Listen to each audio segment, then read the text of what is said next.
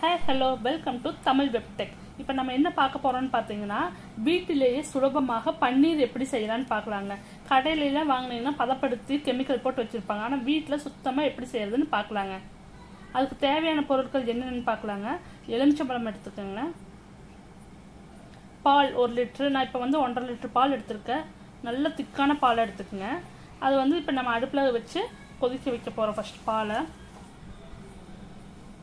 நம்ம கடையிலாம் வாங்கினா எப்படியுமே பதப்படுத்தி வச்சுருப்பாங்க, கெமிக்கல் கலந்துருப்பாங்க. அதெல்லாம் குழந்தைங்களுக்கு கொடுத்தா ரொம்ப உடம்பு கெடுதல் தான். ஆனால் வீட்லேயே ரொம்ப சுலபமாக ஈஸியாக நம்ம பண்ணிடலாங்க. சீக்கிரமாக பண்ணிடலாம். பாலும் ஒரு காட்டன் கிளாத்து, ஒரு எலுமிச்சம்பழம், அவ்வளோதாங்க தேவை. வேறு எதுவுமே தேவையில்லைங்க. ரொம்ப ஈஸியாக பண்ணிடலாங்க. ரொம்ப ரேட்டும் கம்மியான ரேட்டில் நம்ம பண்ணிடலாம். பாருங்கள் எப்படின்ட்டு. நம்ம கடையிலாம் வாங்கினோம்னா ரொம்ப ரேட் அதிகம் பண்ணி பாருங்கள். இப்போ பால் வந்து நல்லா கொதிச்சு வருதுங்க. நல்லா பொங்கி வர ஸ்டேஜில் நம்ம எலுமிச்சம்பழம் வந்து ஊற்றிக்கலாம். எலுமிச்சம்பழம் நல்லா புழிஞ்சு கொட்டையெல்லாம் எடுத்துட்டு அதுக்கப்புறம் ஊற்றிக்கலாங்க. இப்போ பால் நல்லா கொதிச்சு மேலே வருதுங்க. அப்போ ஒரு கிண்டிட்டு நம்ம எலுமிச்சம்பழம் ஊற்றிக்கலாங்க. கொட்டையெல்லாம் வடிகட்டி எடுத்துருங்க. எசன்ஸ் மட்டும் ஊற்றிடுங்க. ஊற்றிட்டு கேஸ் சிம்மில் வச்சுக்குங்க. வச்சுட்டு அப்படியே ஒரு கலக்குங்க. அப்போவே பாருங்கள், அப்படியே பால் பிரிஞ்சு எப்படி வருதுன்னு பாருங்கள். எப்படி வந்துருச்சு பாருங்க. உடனே வந்துருங்க. அப்படியே சிம்லேயே வச்சுட்டு, ஹை ஸ்பீடில் வச்சிங்கன்னா பால் பொங்கி வெளியே வந்துடும். ஆனால் சிம்லேயே வச்சு அப்படியே கலக்கி விடுங்க. சீக்கிரம் பால் அப்படியே பிரிஞ்சு வந்துடும். ரொம்ப ஈஸியாக பண்ணிடலாங்க. இது நம்ம கடையில் வாங்குறதுக்கு நம்ம வீட்டிலேயே பண்ணிடலாம். பாருங்கள் எப்படி பிரிஞ்சு வந்துருச்சுன்னு. அப்பப்போ கலக்கி பாருங்கள் எப்படி வந்துருச்சு பாருங்கள். நல்லா அப்படியே லைட்டாக கிண்டி விடுங்க. ஒரு 5 நிமிஷம் வச்சிங்கன்னா போதுங்க. ஃபுல்லாக பிரிஞ்சு வந்துடும் பால். இந்த மாதிரி நல்லா பிரிஞ்சு வந்ததுக்கப்புறம் நல்லா கிண்டி விடுங்க. பாருங்கள், இப்போ உங்களுக்கு நல்லா தெரியும் டிஃப்ரென்ஸு.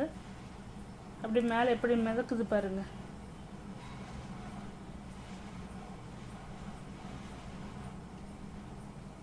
வேறு நான் எந்த கெமிக்கலுமே கலக்கலைங்க. எலுமிச்சம்பழம் மட்டும்தான் இதில் கலந்துருக்கோம். நல்ல ஆரோக்கியமான ஒரு இதாக இருக்குங்க. பன்னீர் சுத்தமான பன்னீராக இருக்கும். இப்போ வந்து நம்ம வந்து வடிகட்டிடலாங்க. இந்த மாதிரி ஒரு பாத்திரத்தில் நீங்கள் இப்படி வடிகட்டினீங்கன்னா இந்த பால் எக்ஸஸாக இருக்கிற பாலெல்லாம் கீழே வடிஞ்சு வந்துடும். அந்த பால் நம்ம எதுக்கும் யூஸ் பண்ண முடியாது. இப்போ மேலே கெட்டியாக இருக்குதுங்க. இதுதான் வந்து பன்னீருங்க. இப்படி நல்லா வடிஞ்சு வந்ததுக்கப்புறம் இதை வந்து ஒரு சுத்தமான காட்டன் கிளாத்தில் போட்டு எக்ஸஸாக இருக்கிற இதெல்லாம் வந்து நல்லா புழிஞ்சு எடுக்கணுங்க. ஃபஸ்ட்டு இந்த மாதிரி பாத்திரத்தில் போட்டு எடுத்துக்கோங்க. அதுக்கப்புறம் கொஞ்சம் பாலில் உள்ள நிற்கும், அதெல்லாம் நல்லா புழிஞ்சு எடுக்கணும். அதனால் நம்ம வந்து ஒரு ஒயிட் காட்டன் கிளாத்தில் வந்து இந்த பன்னீரை போட்டு தண்ணி ஊற்றி நல்லா அலசணுங்க. ஃபஸ்ட்டு எதுக்காக அலசணும்னா, அந்த பால் இருந்தாலும் அப்புறம் இந்த எலுமிச்சம்பழம் புளிப்புத்தன்மை இருக்கும். அதில் எலுமிச்சம்பழம் புளிஞ்சிருக்கோம்லங்க, அதோட புளிப்புத்தன்மை இருக்கும். அதனால நம்ம நல்ல தண்ணி ஊற்றி நல்லா அலாசி எடுத்துக்கிறோங்க. இப்படி ஊற்றினீங்கன்னா அந்த எக்ஸஸாக இருக்கிற பாலும் அப்புறம் எலுமிச்சம்பழோட புளிப்பு இதெல்லாம் வந்து உங்களுக்கு அப்படியே வந்துடும் வெளியே. இப்படி போட்டு நல்லா புளிஞ்சு எடுக்கணுங்க. சூடாக தான் இருக்கும். இந்த சூடாக இருக்கிற டைம்லேயே நீங்கள் புளிஞ்சு எடுக்கணும். 2-3 டைம் நல்ல தண்ணி ஊற்றி அலாசி எடுங்க. அப்போ தான் அந்த எக்ஸஸாக பாருங்கள். இப்படி நல்ல தண்ணி ஊற்றினா பால் பாருங்கள், கீழே தண்ணி பாருங்கள் எப்படி கலர் மாறிடுச்சுன்னு. அதுக்கு இருக்கிற தண்ணி எல்லாம் வெளியே வருங்க. இப்படி 2-3 டைம் புளிஞ்சு எடுத்திங்கன்னா எக்ஸஸான பாலும் எலுமிச்சம்பழோட புளிப்பு எல்லாம் வெளியே வந்துடுங்க. இப்போ இது வந்துடுச்சு பார்த்தீங்களா. இதுதான் வந்து பண்ணிடுங்க. இது வந்து ரொம்ப ஹார்டாக இருக்கும் ஸ்டார்டிங்கில்.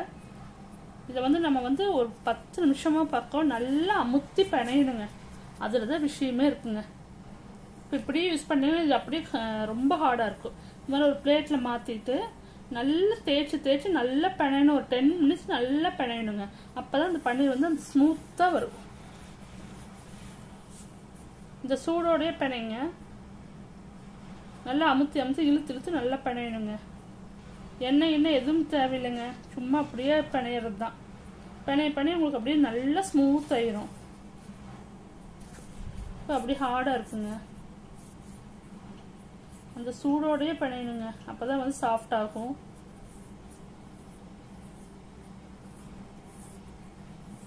எந்த கெமிக்கலும் கலக்காம ஒரிஜினலா நம்ம பண்ணதுங்க வீட்லயே. அதனால தாராளமா குழந்தைகளுக்கு நல்லா கொடுக்கலாம். நல்ல சத்து இது, குழந்தைகளுக்கெல்லாம் கொடுக்கலாம். நல்லா பெரியவங்களும் சாப்பிடலாம். இதுல அப்படி ஒன்றும் கொழுப்பு சத்துலாம் ஒன்றும் கிடையாதுங்க.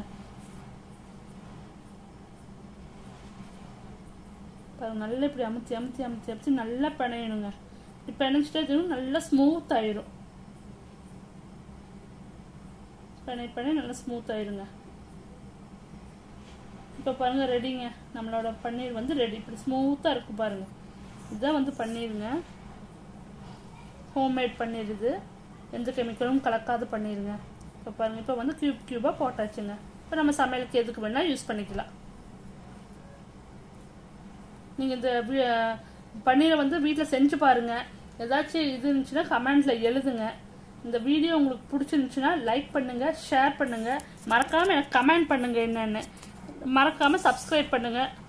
Thank you friends.